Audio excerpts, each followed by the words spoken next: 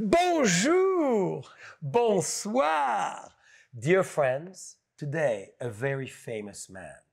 From one coast to the other, a true pioneer, a man who finally understood the true meaning of life.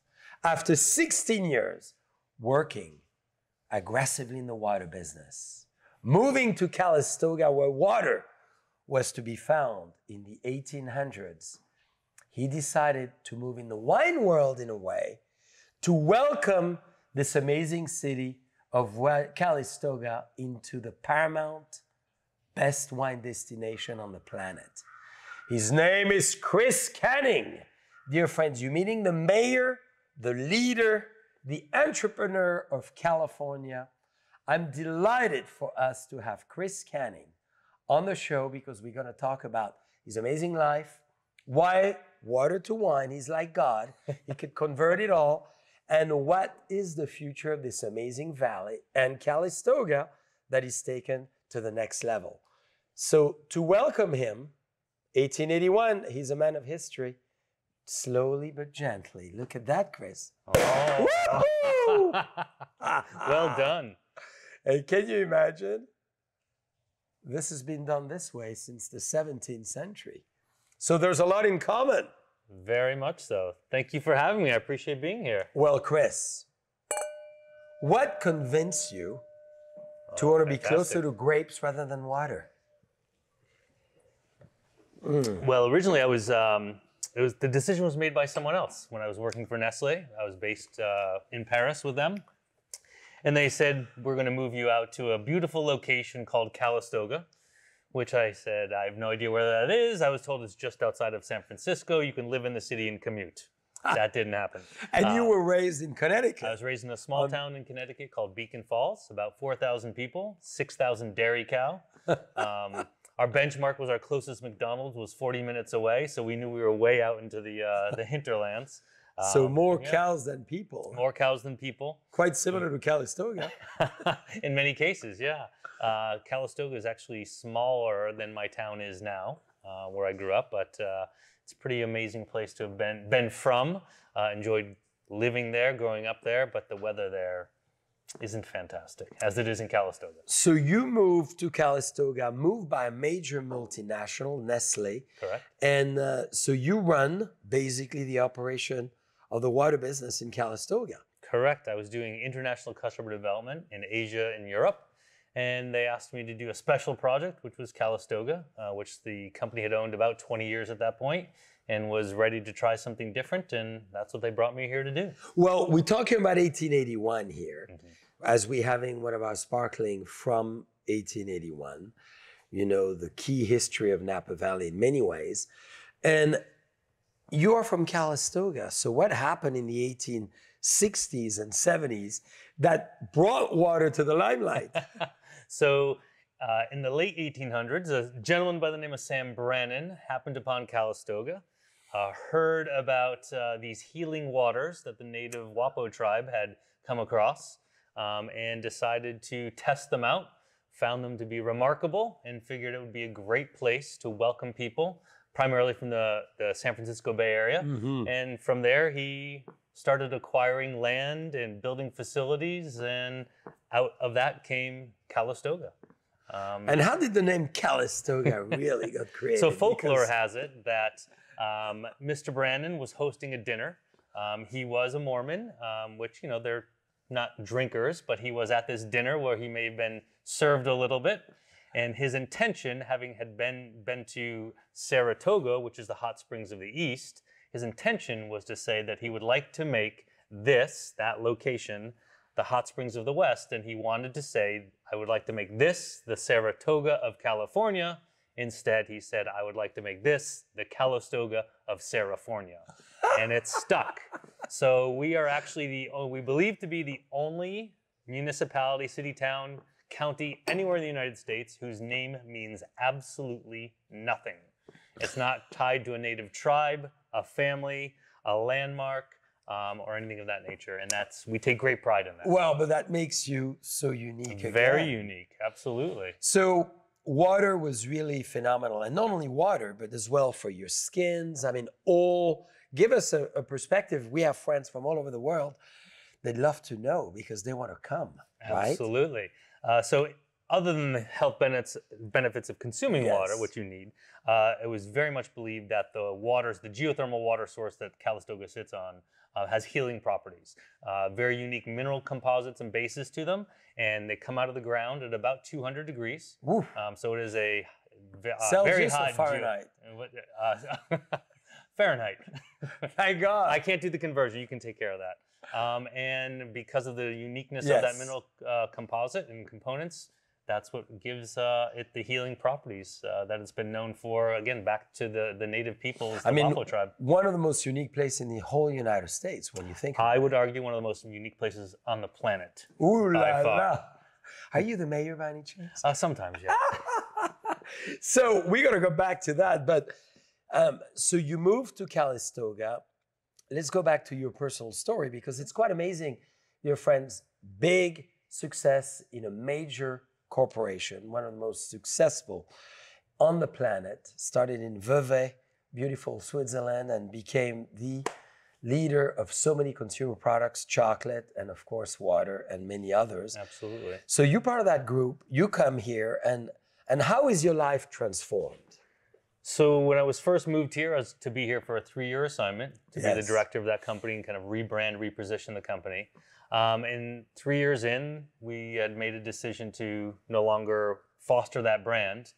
By that point, I'd already fallen in love with Calistoga. The people, the climate, the location, the natural beauty. Yes. And I've been fortunate in my life to have been similar to yourself, have lived around the world, experienced other cultures and other places. So I had a very good benchmark about what a good lifestyle is. Yes. And I would challenge anyone, anywhere, to find a better lifestyle than what we have in Calistoga. So tell us, I'm going to toast to that, dear friends. This is Napa Valley. This is the last phenomenal village or town, as you love to say, at the end of Highway 29 and or Silverado Trail, at the feet of the famous Mount St. Helena. So what is a good lifestyle? A good lifestyle, and certainly what we experience in Calistoga is being surrounded by natural beauty. Mm-hmm. We have that. We have the joining of the Mayacamas and the Palisades Mountains, creating the narrowest part of the Napa Valley. So we're nestled at the crown of the Napa Valley. I like to call ourselves the crown of the Napa Valley. There's great hiking trails and biking trails. The people, just very approachable, laid back. They're working folk. Yes. You're going to be walking in downtown Calistoga, and you're going to meet the people who live in the town, raise their children there, work in the vineyards, work in hospitality, own their own businesses. It's very authentic. That's right. And one of the things we hear most about people who visit is our laid-back attitude and the authenticity of the fact that people live and work. It's a living, breathing community. And for me, it was just the welcomeness and openness of the people, the attitude. You can't beat the food and the wine. And the fact that we sit on this geothermal water source that, depending on how spiritual you are, it has this sense of kind of decompression. People come into Calistoga and they feel released. They feel comfortable right away. And the native people will tell you it's the energy that's exerted from the geothermal well or source that we all sit on. So as now the leader of the town, what do you want people to say as they come to Calistoga and they travel back to Connecticut, to Florida, to Texas, to all the places around the world that we all love to go?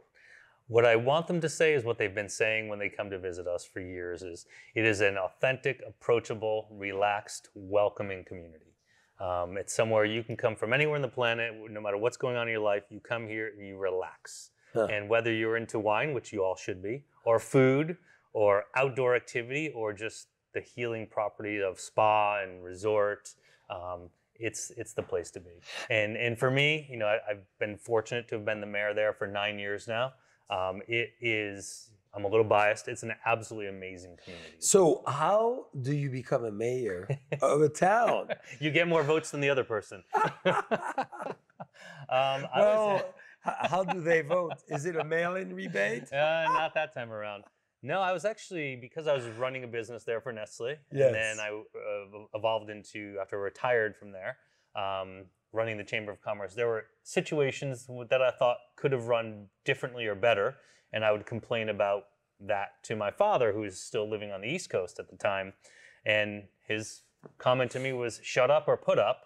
So out of spite for my father, I ran for city council, got elected, and then 2 years into that, I thought that things could be done differently by our mayor at the time. And when the opportunity came up, I ran for mayor, and now I'm in my 5th term. That's amazing. So how do you transform, which is, dear friends, for all of you not in the US, an important question, because America moves forward and luckily gives chances to ideas. As we all know, you have this executional power that is really phenomenal and very commanding in the United States, that you can actually do things.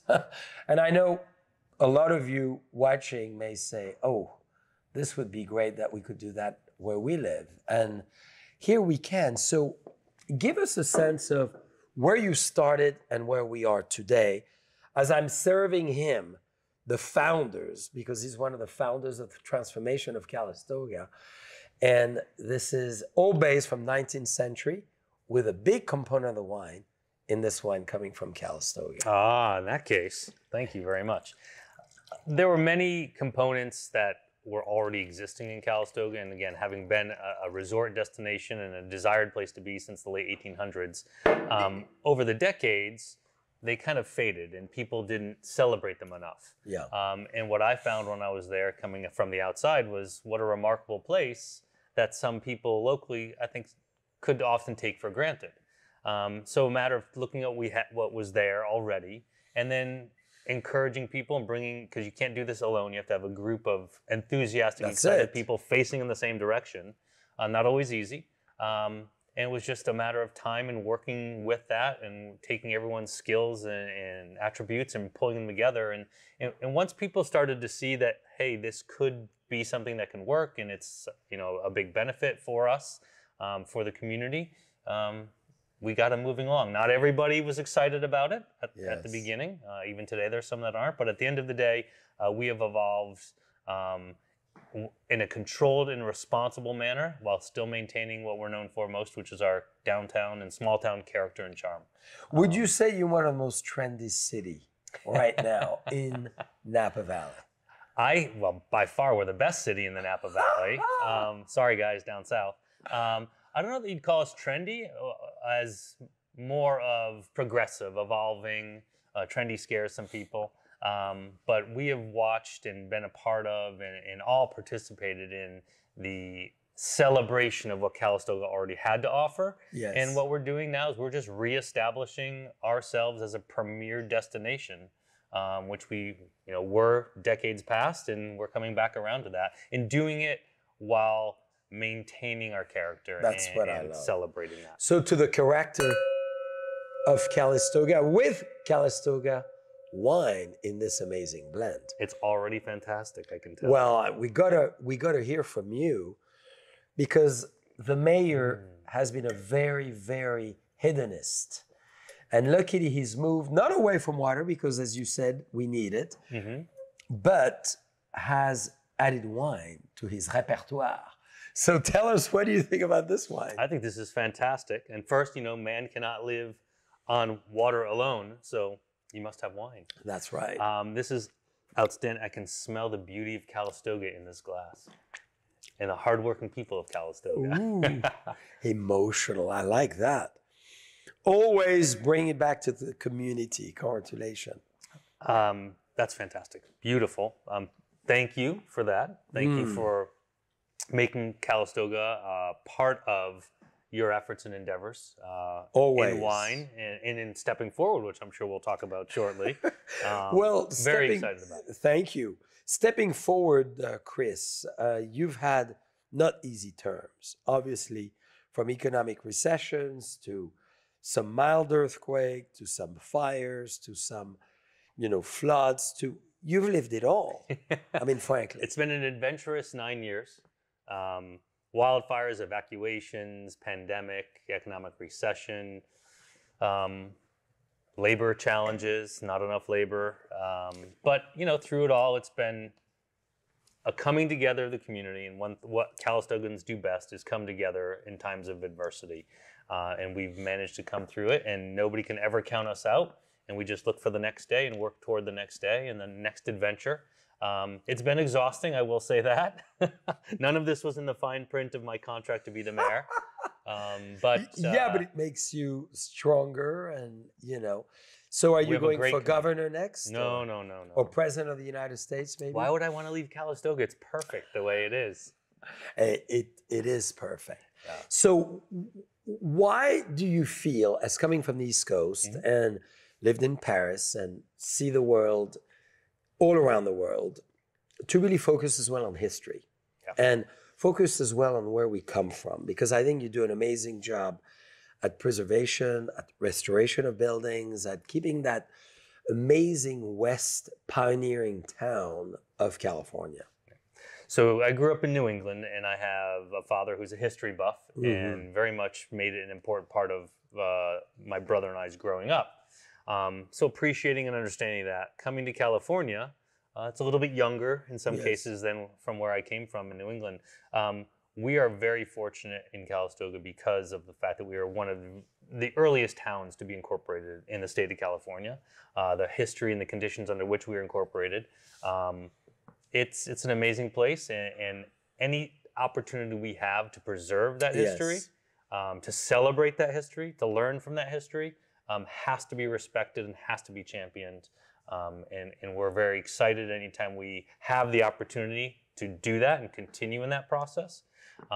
We're very fortunate, in my opinion, very much so, that we have someone such as yourself who has that shared appreciation and understanding for history. For sure. And especially the structures of history, the edifices, and what you've done in other communities throughout California and even closer to home to celebrate that. So, what you're going to be doing and are doing currently at the Depot, one of the most historied properties. Did I sneak out too soon? No! The news is out. Certainly one of the most historic properties and historied properties in the city of Calistoga. Yeah, and in Napa Valley. And absolutely. We are very, very excited. It's in the right hands by someone who will honor and celebrate and treat it the way it needs to be treated. Thank you so much. I appreciate that. Well, and dear friends, you all need to have the record straight. We came to Calistoga thanks to Chris. And this is, the fabulous way of America. Many of you have not experienced America the way we have as far as investing and working with the community and certainly the authorities of the community. And whether it was Yountville with John Dunbar, great mayor as well here in town, and Chris Canning, they really encourage us to come. So it's not just a mayor, it's someone who pushes you to come and invest in those towns and make a difference and really attempt to really create energy in those towns so the towns will never be the same and will have that amazing crystallization of vibration that makes it a great town. So I really want to thank you for that, Chris, because why did you want us to come, really? Well, you and I have known each other quite some time, and I've seen some of the work you've done in other communities. And I just knew that Calistoga was the right place, and understanding your appreciation for history and historical characters, and you're not going to find someone more of a character in history in California than Sam Brannan himself. For sure. I felt strongly for quite some time that Calistoga is the right place for a JCB project. And I'll tell you, my excitement aside, our city team and staff's excitement aside, our community is embracing this. And there's a great deal of enthusiasm and excitement to see life come back into the Depot, into that whole corner of town. People are very excited, very enthusiastic, and very much looking forward to it. In the approach you've already had about the history of it and respecting that and engaging the community has gone a long way. Well, and it's been my experience with you in other projects I've watched you endeavor upon. Well, and we thrill because, as you come from obviously the oldest part of the United States and close to Boston, when we talk about the famous rock. We do. And even Carmel, which we talk about the famous... The missions. The missions. Yeah. I was just there a week ago, having an amazing time in the famous basilique, as we call it, and Juniper Serra, and looking at the first, beautiful piece of wood, in fact, that trunk, that is the Plymouth Rock version of California. It's great to see that, and you're continuing to pioneer. What do you think makes this American spirit so unique? As you've traveled all around the globe and you've worked yourself with people from Asia to Africa to Europe, what makes America such that phenomenal, energistic place? We don't take no for an answer. Yes. Everything's a challenge, everything's an opportunity. We don't have as much history as other parts of the world, so maybe we don't know better as to when we should stop something. Yes. But we're adventurers. We're willing to try anything and everything, some good, some bad. But at the end of the day, it's that spirit, that attitude that keeps propelling us forward, and not just propelling ourselves, but bringing others with as well. That's right. We are, in any part of the world I've been in, it's not, people ask you, what's your favorite or what's better or worse? Nothing's better or worse. Everything's just different. And you can learn from every culture and every experience. And I have certainly from every person to every country I've been in. And we have that to offer. We also have that to learn. But we also create, in certainly in America, we're presented with opportunities and encouraged to do what's right and do things a little bit differently. While we want to complain sometimes about the bureaucracy we may have here, I've experienced bureaucracy elsewhere, and we've got a pretty easy game so far. I would toast to that. Not naming any culture in particular.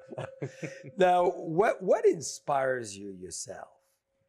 And then we can lead into why did you want to serve so much your community? So 2 different questions. So I was raised in a family where of those who have much, much is expected. And, we're fortunate, grew up in a very middle to lower middle class family, but had everything we would want for. And both of my parents encouraged my brother and I, if you have a skill set or the opportunity or ability to give back, that's what you do.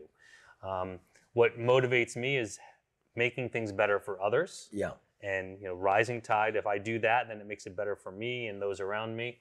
And also just came with an attitude and raised with an attitude of, can do and don't take no for an answer. Yeah. And that really drove me. I mentioned the fact, and it is a true story, that I was complaining about how things were happening or not happening when I was first in Calistoga, and saying, okay, sitting on the side and complaining does no good unless you're willing to participate. And I also grew up in a household where you weren't allowed to say no or veto anything unless you were willing to come up with an alternate idea or be part of a solution. I love that. And that's so critical, encouraging the debate. So how do you encourage the discussion, the conversation, the debates around you? Because, dear friends, we need to learn from Chris. I've seen him in city council. I've seen him with his peers. I've seen him leading all of us as part of his community. And he has that skill set that encourages conversation. Give us your key to success in that.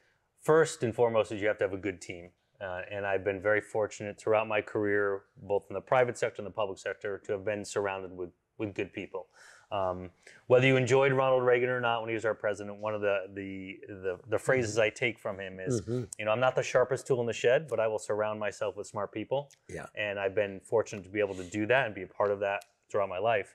And the way to impact change is you have to have people who are getting aligned, take in input from all others, and then it's really just positive energy, march forward. Yes, you're going to bump into obstacles, but no obstacle is insurmountable. Yes. Short of death, and we haven't experienced that yet, so we just keep going. Yeah. And it's just encouraging people that this can be done. And what starts to happen is you get little successes, and little successes create energy, and that energy leads people to be motivated even more so, and then you have bigger successes, et cetera. And one of the things that I felt when I first came to Calistoga was there was kind of this, we're just this little town up in Napa Valley, and here we have Napa and Yountville and St. Helena. At some point, it's just encouraging people to say, we're Calistoga. That is something extremely proud that we should all carry, and that energy has created to the point where we have other communities within the valley who are now looking up to us. That's right. On what we've been able to do and do it responsibly. You're an adventurer too. You've done travels all over the planet. Maybe give us a few examples of those and how they've shaped who you are today. So I've been, again, fortunate to have had experiences. Yeah. I've been to some more exotic places and done some more exotic things than I may have wanted to at the time. But I've climbed Mount Rainier, summited that. That was interesting. I've been able to summit Kilimanjaro in Africa. That was an adventure more than I bargained for. Wow, that's an amazing one. That was a quick story. And that I got engaged in that because while a year prior to making the summit, was in a bar with some friends, and when you're having a few drinks, some fine wine perhaps, somebody throws out the idea, sure, let's do that. A year later, I was the only one of 2 people who actually showed up on the doorstep to do it. But, be careful what you say yes to when you're drinking. Sorry, consuming or enjoying. Well, the drinking was orientated because of the altitude too. Absolutely. I've done that, and then I've done a lot of adventure races, the Beta Breakers, the Ragnar Relays, which is a running race from San Francisco to Calistoga. Wow. So biking or running, team of 12, and you kind of rotate through. But anything, there's very little I'll shy away from. I jumped out of planes before. It's fun. With or without a parachute? Well, I didn't have the parachute, but the guy strapped to me had the parachute, so it all worked out. Good. So I could say I jumped out without one on myself. But it's we were also the house the family I grew up in, very fortunate, was just sense of adventure. Go at it. Yeah. You get one time at this, one go round in the world. Have at it. That's right. And bring others with you when you can. So now, what's your dream?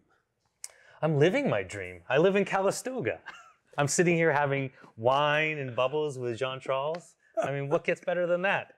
There's a pool next to us. We'll probably go swimming soon. Well, of course. And you belong to some great clubs in Calistoga. Well, I see our mayor tan, get his body caramel of the beautiful sun, and having in between working hard. Of course. Now, well, a town never gets to what it is without a great leader and without a mayor and his team to work hard. Because I think a great team. Often people think things happen, but it's great to be shown the way, but along the way, you got to work hard at it. Don't you think? You have to help people move along, and change happens in 2 ways. It's education and or attrition. That's right. So, Mayor, we would be very honored. You're very wise. You're full of wisdom and excess, which I love. That's why we love our Mayor, Chris. Maybe a big message to the world from Chris Canning. To the world from Calistoga, you are always welcome.